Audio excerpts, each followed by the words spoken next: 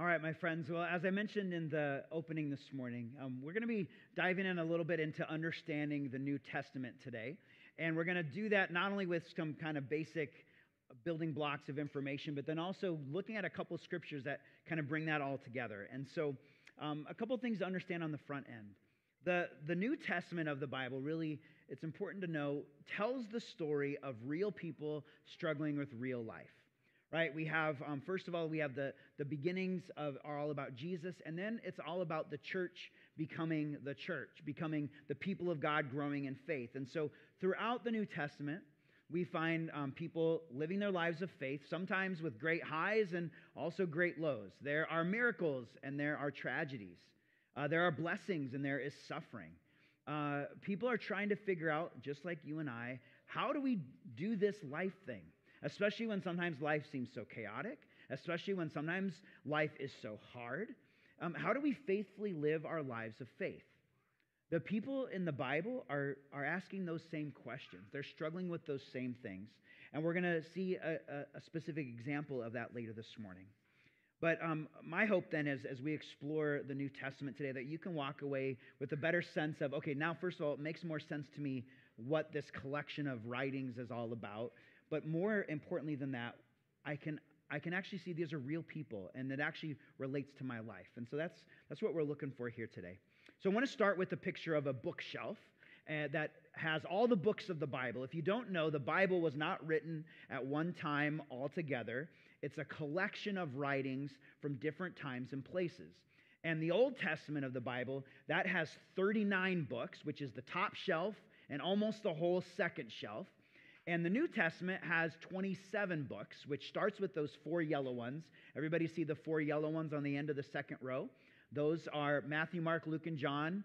I think we know, if you know what those are called, say it with me. Those are the Gospels. They're called the Gospels because the word gospel means good news. The Gospels are biographies about Jesus. They tell us the good news of what God has done, is doing through Jesus Christ. The good news that Jesus came to die for us and save us. So the Gospels are about Jesus. They tell us the good news. Then the bottom shelf is the whole rest of the New Testament. Now, notice these books are gathered in clumps and clusters. This is one particular way that we can cluster them together. You might see other people cluster them differently, but I find this to be a helpful clustering. Okay, so bottom row, one gray book, the book of Acts. Acts is a history book. Acts was written to help us understand what happened after Jesus was resurrected, how the church became a church, how the Christian faith became a faith of a bunch of people in different places. And so the book of Acts starts right there in Jerusalem after Jesus was resurrected. We got the story of Pentecost where the Holy Spirit comes. And then we have the early church first starting there. And then if there's a ripple effect as the church spreads out from Jerusalem. So the book of Acts tells this story about how it unfolded, okay? Now the rest of that bottom row, the blue and the red, are letters. Okay, the Greek word for that is epistle. That's a funny word, but sometimes you might hear it, the word epistle, so we might say Paul's epistles. We mean Paul's letters. They're letters, okay? And what you need to understand is that these letters were personal writings written to people and places, communities where there was real relationship. So these aren't just random things that were put out there for people to hear about. They were written to specific people from a specific person. The blue ones were all written by Paul. Now, it wasn't that many weeks ago we heard the story of Paul again. Remember, his name was Saul. He became Paul. He was this hateful man who got transformed by Christ and became the greatest missionary in the history of the Christian faith. So Paul wrote a whole bunch of letters, and here's what would happen. And so Acts tells us about this, and then these letters bring in the relational part. So Paul would go someplace, and he would help start a Christian community, and then when he went on from there to another place, he would write a letter back to those folks to say, hey, checking in, how you doing? Hey, I heard you have this question. Here's how I think about it. And it was in personal response to this community that he had helped to build. Okay, and so I'll give you an example of that here in a moment. But I want to tell you the rest of those books, then the red ones, those are letters that were written by some other people. So Peter wrote some of those. John wrote some of those. They were written by other early disciples other than Paul. Okay? So basic idea right there of the New Testament. We have the Gospels, we have Acts, which is the history book, and then we have a series of letters that were written.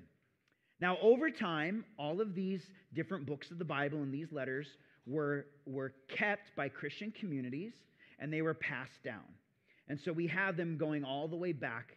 And the letter we're going to read today, 1 Thessalonians, was written in about the year 50 AD. Okay?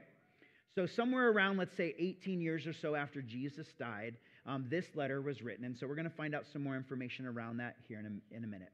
But let's go ahead and go to the next slide, and I'll show you something. So this is a map of Paul's second missionary journey, and we're going to talk more in detail in a moment. But in Paul's ministry, he took three main missionary journeys where he went around the Mediterranean and helped to start Christian churches. And so if you can see the yellow star in the bottom corner, that's Jerusalem, okay? And that's kind of the epicenter where it all started. And then the red line shows kind of the route of travel to different times and places. Now today we're going to land at the purple star, Thessalonica. It's a great Greek name, isn't it? Thessalonica is there in Macedonia. It was part of the Roman Empire, but they were a Greek city, okay? And later, after Paul left Thessalonica, he wrote a letter back to them that we still have today called 1 Thessalonians. Have you heard that, Thessalonians? Okay, it comes from the letter he wrote to the people in Thessalonica. So, the book of Acts tells us about his trip to Thessalonica. The letter, the 1 Thessalonians letter, is Paul writing back to those people later. And so we have the connection of here's the history of what happened, and now here's the personal relationship Paul relating to these people. So a couple other places on there, you see the city of Corinth. That's where later we have the letters of 1st and 2nd Corinthians. We also see the red star is Ephesus. We have the letter to the Ephesians, okay? If you remember some of the other books in the Bible, right, there's Romans. That was a letter written to the Christians in Rome, okay? And Romans. Oh, it's not on there. The rest of them aren't on there. It's not on there, yeah. So I'd have to show you more. I didn't even tell you where we're looking if you don't know. I like maps. I have maps in my head. I know not everybody does. So what you're looking at, the bottom of the page there is Africa. Okay, that's the continent of Africa is at the bottom. If we were to go off the screen to your left, you would find Italy is just beyond there. Okay, but right now we're looking at Greece on that side.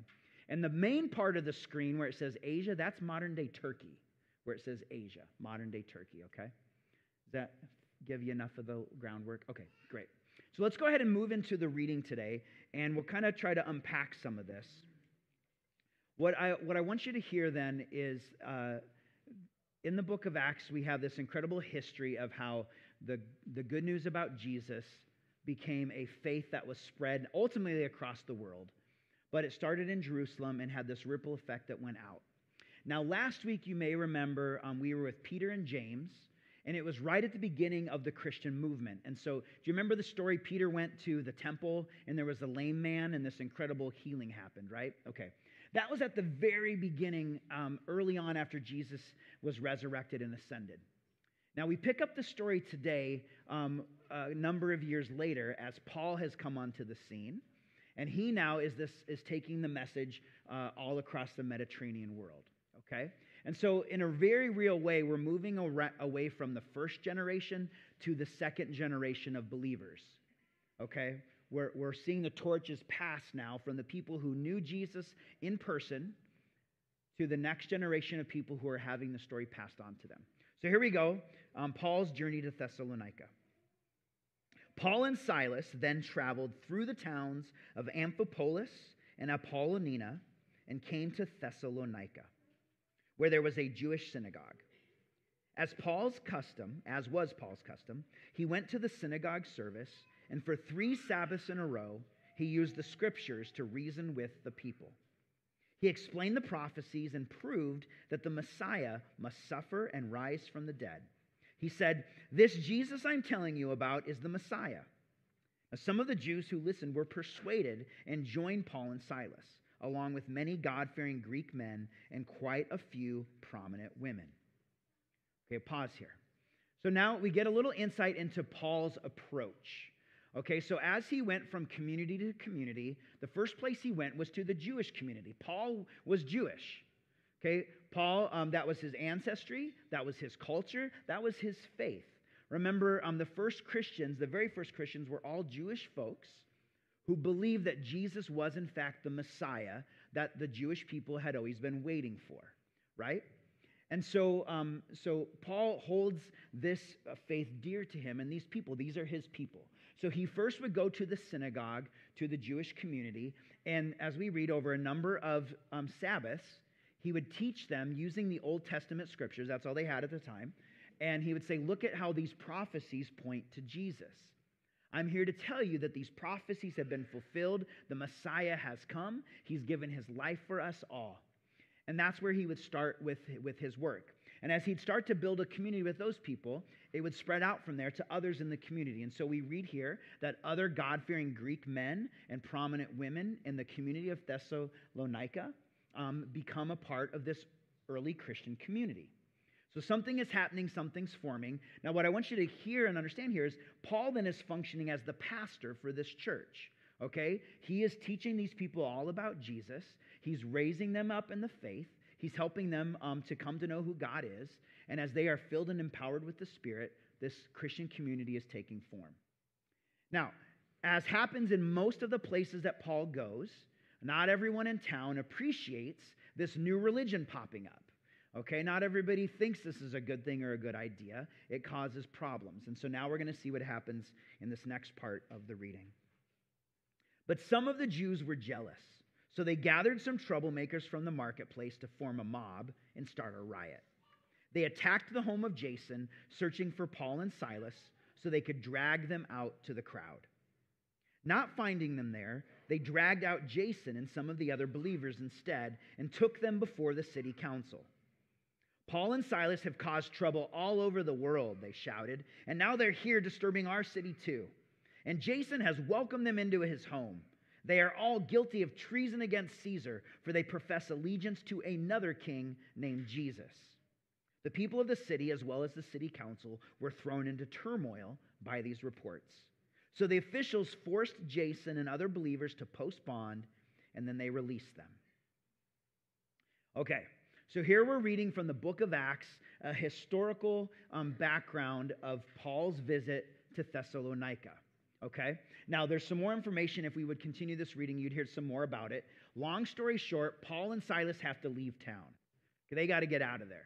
All right, so you can see that all of a sudden there's an uproar in the city. People are mad about this situation, and things are tense.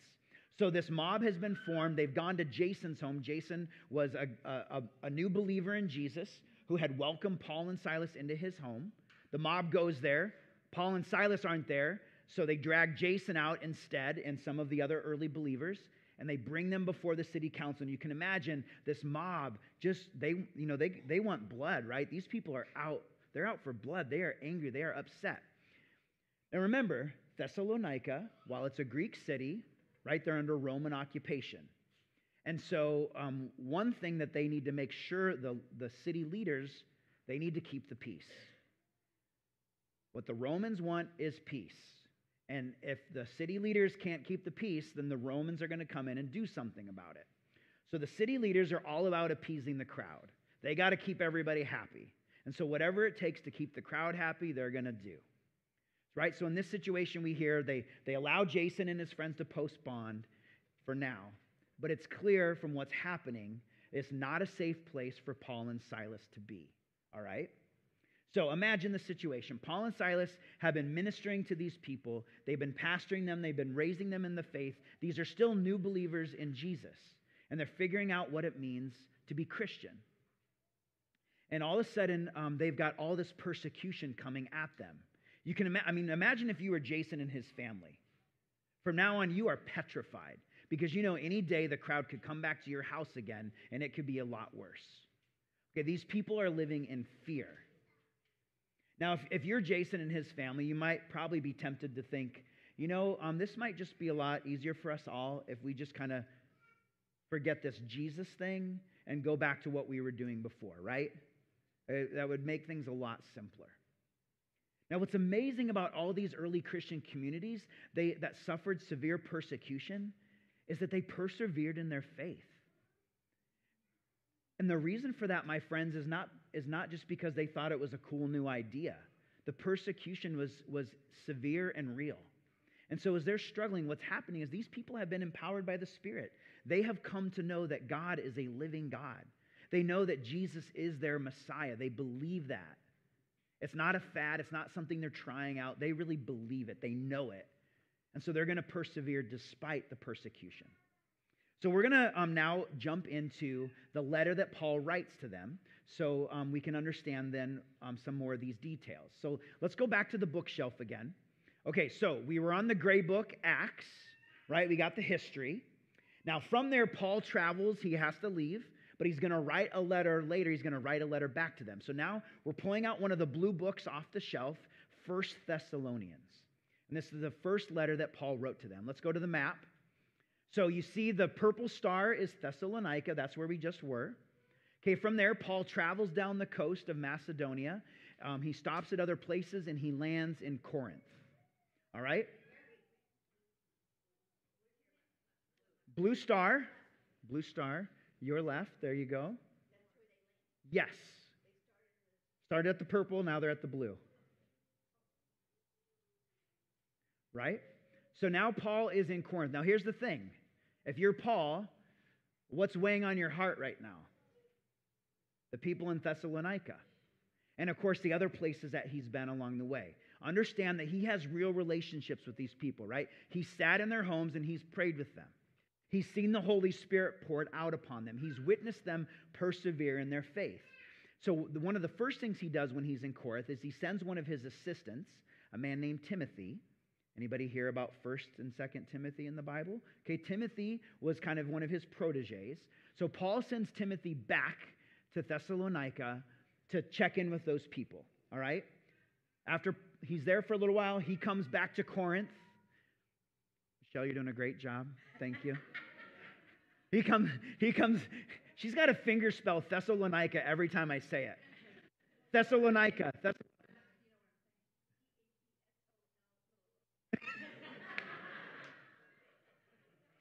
She's smart, isn't she? I thought I was going to be funny. Just Thessalonica. Okay. So, while Paul is here in Corinth, he writes a letter to the church back in Thessalonica because he's worried about them. He's thinking about them. Timothy has come back and given him a report about how they're doing. So what I want you to, again, to see here is these are real people in real places struggling with their faith, trying to figure out how to do this. So let's go to Thessalonians and read a little bit here, okay? So this letter, remember we said it's an epistle, it's a letter. This letter is from Paul, Silas, and Timothy. We are writing to the church in Thessalonica, to you who belong to God the Father and the Lord Jesus Christ. May God give you grace and peace. We always thank God for all of you and pray for you constantly as we pray to our God and Father about you. We think of your faithful work, your loving deeds, and the enduring hope you have because of our Lord Jesus Christ. Okay, pause there. Now that you've heard the backstory and we're connecting the dots, do you see the personal nature of this letter? Do you see that Paul is writing to people that he cares about, people that he knows, people that are weighing on his heart and mind, people he's concerned for? He wants them to know that he is praying for them, that he has not forgotten them, that he is thinking about them constantly. Okay, you hear that, don't you? Now he continues, and this is the last part that we'll read today. He says, we know, dear brothers and sisters, that God loves you and has chosen you to be his own people. For when we brought you the good news, it was not only with words, but also with power. For the Holy Spirit gave you full assurance that what we said was true.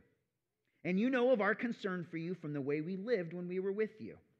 So you received the message with joy from the Holy Spirit, in spite of the severe suffering it brought you. In this way, you imitated both us and the Lord. As a result, you have become an example to all the believers in Greece, throughout both Macedonia and Achaia. Okay, we'll stop the reading there. Now, if you're curious about how the rest of this goes, When you go home, look up 1 Thessalonians this week. The story continues. The letter continues, okay? We'll stop there today.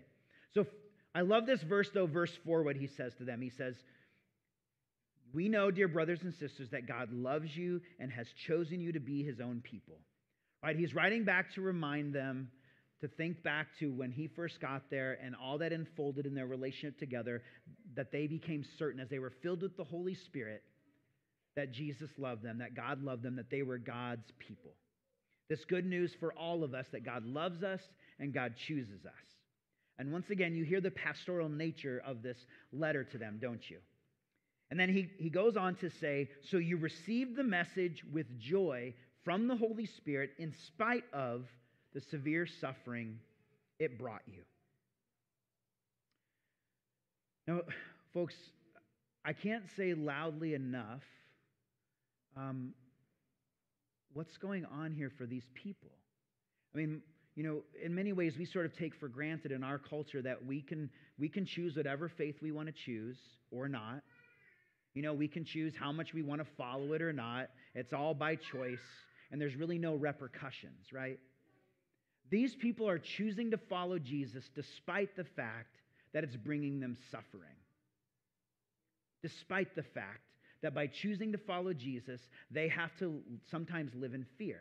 They face persecution. And for me, what that really makes clear is that this isn't just a nice idea that they decided to go along with. They didn't just think Paul was a nice guy with some cool things to teach them, right? This wasn't just some fad that they tried out for a little while. Clearly, their experience with the Holy Spirit was so profound that they had no choice but to acknowledge the reality of who God is and what he had done for them. Jesus was their Messiah. They knew it. And despite the suffering, they clung to that faith. So you have this early Christian community that's been formed by the power of the Spirit. They are under persecution and suffering, but they are in it together. They are living this faith together. And notice what Paul reminds them of. Listen, when you suffer, you are imitating, he says, you're imitating me and you're imitating the Lord. Right? Because Paul, if you read the whole book of Acts, you see that Paul suffers immensely for the gospel. I mean, he gets run out of town after town after town, and some places he endures incredible suffering because of his witness to Jesus. And he says, not only do you imitate me, but you imitate the Lord. And as we know, our Lord and Savior Jesus went through incredible suffering, the most humiliating kind and painful death. What Paul's reminding all of us, my friends, is that when we suffer, we don't suffer alone. Even if we think we're alone, we are never alone. In our suffering, we are in solidarity with Jesus Christ. Our Lord knows what it's like to suffer. He knows what it's like to be humiliated. He knows what it's like to be betrayed and backstabbed. He knows what it's like to die. And Paul reminds them that they are not alone in their suffering. Now, as we wrap all this up, what I want us to see at the end of this as we talk about how these are real people in real life figuring out how to live their faith. Notice that they are doing this in community. They are doing this together. Right? If these folks in Thessalonica practice their faith like is so popular in our culture today, right? My faith is a personal thing to me and I do it on my own. Do you think they would have been able to hold to it? The kind of suffering and persecution they endured? I doubt it. I doubt it. But they stuck together. They encouraged each other. They lifted each other up. They endured and persevered together.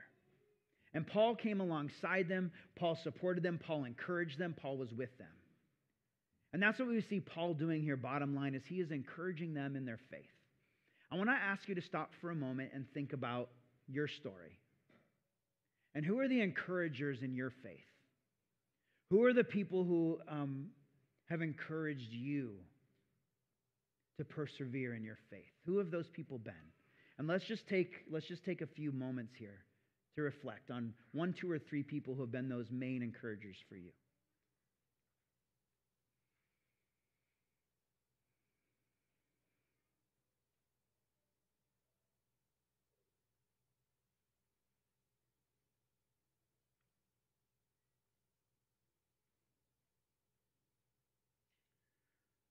Folks, I want you to keep in mind that as you persevere in your faith, you also honor those people, don't you?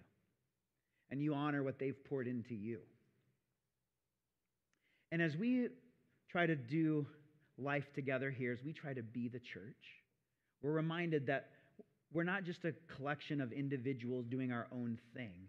We are a community that's been called together by Christ, a community that's bound together by the Holy Spirit. And when we do this life together, it means that we are especially here, not only to celebrate the highs, but also to walk with each other through the lows, to support and to encourage. But that happens in relationship, which means we also have to be intentional about building relationships. We can't be a community unless we create community, right? Now, isn't that also what we are endeavoring to do here in even much bigger ways? That's, for me, part of what's so incredible about what we are joining in together here as we celebrate our grand opening this next Saturday. Not only are we a church community right here together, but we are opening this place to the wider community so that people from all walks of life have a place where they know they can come to be, a place where they can connect, a place where community happens. God has called us to build and create a community center because people need community. They need relationships. And at a time when people are suffering, they need a place where they can go to connect with people who will walk with them. So friends, as you've reflected on the people who have encouraged you in the faith, now I ask you, and who are you encouraging? Who are you walking with? Who are you coming alongside of? That's what we're all tasked with and called to do. We walk with one another. We encourage one another. That requires vulnerability on both parts. That requires authenticity and honesty. Those things can be very hard to come by sometimes. But that's what real community does. Now, if you're wondering, how can we do all of these things? Well, I want to point you back to the scriptures. As we just saw today, the book of Acts tells us this incredible history, but then all of those letters that follow bring to life the real people and the real relationships that existed in those places. These are people that had to fight for their faith. And they sometimes got it really wrong. Okay? Many times in Paul's letters, he also has to say to them, so guys, we need to talk about something here because this thing you're doing, it's not okay. It doesn't honor God. Right? In his letter to the Corinthians, he has to say, what you're doing with communion isn't okay. You need to fix that. Some of the things you're doing when you gather and worship, that doesn't honor God. You need to fix that. And sometimes we have to help steer each other in the right direction, right? Sometimes we need to do that. But we're on this journey together. And we are called to encourage, to uplift, to support. And just like those in Thessalonica did, we persevere together. Let's pray. Oh, gracious Lord, we thank you for the witness that we find in the scriptures that reminds us that we are never alone, that you are with us always, especially in our suffering. But we thank you, God, for the gift of community, that you call us to gather together to support, to encourage, and to walk alongside one another. God, may we continue to invite your Spirit to fill us each day, to empower us in our faith, and to encourage us to lift up one another as we share your good news with those around us. God, we pray that you guide us in this church, that we would bless our community, God, that we would continue to invite in all those, Lord, who need support, who need encouragement, who need someone to walk with them. Thank you for your grace and mercy. May we honor you in all that we do. It's in Jesus' name we pray these things.